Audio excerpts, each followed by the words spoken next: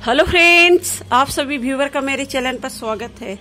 आज की इस वीडियो में ये देखिए बिगोनिया के प्लांट है। बिगोनिया प्लांट को किस तरह से लगाएं और इसके लिए किस तरह के सॉइल आप रेडी करें कि आपके प्लांट हेल्दी भी रहे और बहुत सारी मात्रा में इस प्लांट में फूल आए। देख सकते हैं बिगोनिया प्लांट में देखिए छोटे छोटे रेड कलर के फ्लावर आते हैं और छोटे छोटे साइज के और गुच्छों में फ्लावर आते हैं।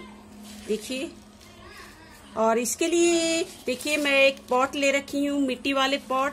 आप कोशिश करें बिगोनिया प्लांट को आप मिट्टी वाले पॉट में लगाएं तो वेस्ट है। आप चाहे तो सीमेंटेड पॉट भी ले सकते हैं। और इसके लिए जो मैं सॉइल ले रखी हूँ, रेडी कर रखी हूँ, देखिए 50% के करीब मैं सॉइल ली हूँ और 25% के करीब सैंड और 25% के करीब कोकोपीट और 2 चम्मच के करीब मैं नीम खली ले रखी हूँ। इन सभी को आप मिक्स कर ले। चलिए मैं मिक्स कर लेती हूँ।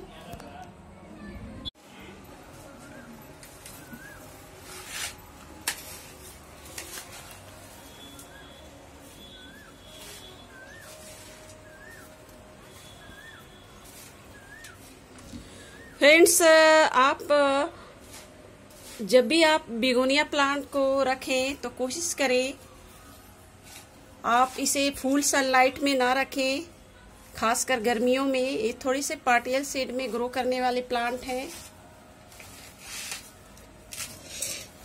चलिए, मेरे सॉइल ऑलरेडी मिक्स हो चुके हैं।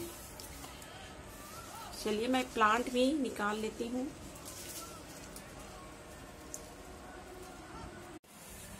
देखिए, इसके रूट से ज्यादा छेड़छाड़ आप ना करें। इसी तरह से मैं इसमें रख दूंगी। चलिए, सबसे पहले मैं थोड़े से सॉइल में स्पॉट में डालूंगी।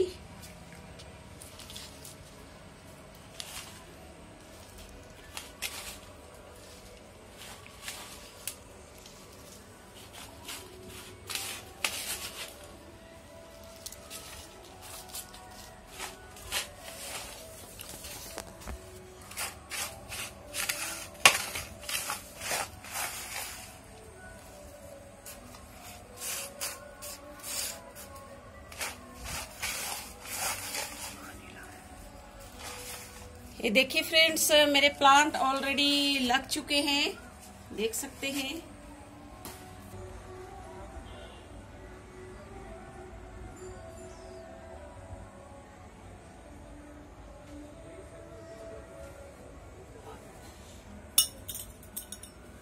चलिए मैं वाटरिंग भी कर दूं। फ्रेंड्स, गर्मियों से इस प्लांट को बचाएं। आप फुल सनलाइट में ना रखें। जहां पर आप मॉर्निंग की धूप आती है वहां इस प्लांट को रख सकते हैं। इसी तरह से बिगोनिया प्लांट के सॉइल आप रेडी कर सकते हैं। Thank you.